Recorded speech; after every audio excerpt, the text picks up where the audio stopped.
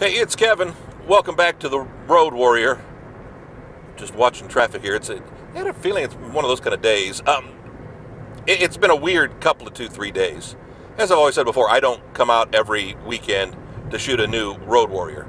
Sometimes back in the day pre-COVID, I was on the road sometimes.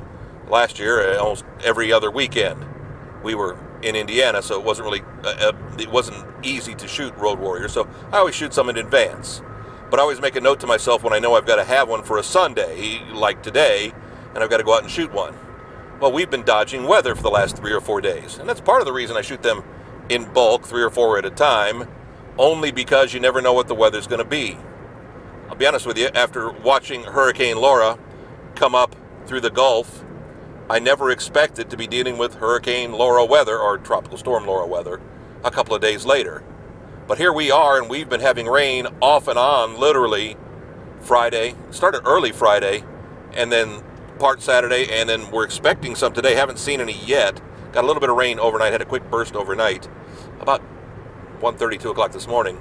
But I'm sitting there just looking at the skies ahead, and, well, they told us to expect the rain this afternoon. I've talked before about how hurricanes, tornadoes, the extreme weather conditions are something I've watched for years.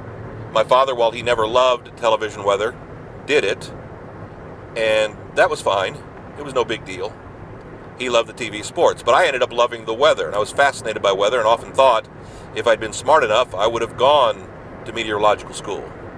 But even when I was in radio during the years, I was always one of the guys on staff who watched the weather and was pretty good at explaining what was going on with the weather and just being able to read the maps and all that kind of stuff. So I always watch with interest when it comes to what's going on with the weather. Well, I've been watching the hurricane number one because you always got to watch hurricanes for my family in Florida, some on the Gulf Coast, some on the Atlantic Coast, some smack dab in the middle of the state. So I get hit with Florida hurricanes all the time.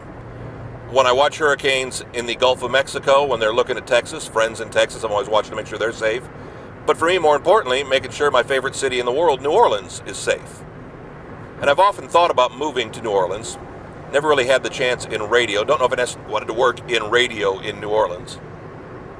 I never felt it was a great radio town for what I did. There's a good country station there, but just never felt the right fit. And it's a place I would love to retire to. I'd love to go to. But I'll be honest with you, after Hurricane Katrina, I'm not sure I want to. But I'm always watching for New Orleans. I've got a lot of online friends in New Orleans in the art world. Again, I have this affinity for New Orleans that I don't understand why, I don't know why, but I love it so much. And so I'm always watching the weather. And of course, sitting where it does, below sea level in the Gulf, it's always in the way of hurricanes. It's been weird how the hurricanes over the last few years have really pummeled the Gulf more than they've pummeled the Atlantic Ocean. Back when I was in radio, back in the 1980s, when I lived in Virginia Beach, we had a lot of hurricanes coming up the East Coast. And once every couple of years, a big one would come up the East Coast. So the Atlantic was always getting hit with them. Now, while yes, there are some in the Atlantic at Florida, they seem to peter out by the time they hit North Carolina, Virginia, and those areas. Not too many of them as we had before. It's amazing watching the weather. And again, now we've already got some starting out in the Atlantic Ocean, south of Puerto Rico, south of the Virgin Islands, I think, by now. The power of weather, the damage it can do. Praying for the folks in Texas who, well, sadly got pummeled, but got very lucky because it could have been a whole lot worse. And, well, I'm just dodging the rain today.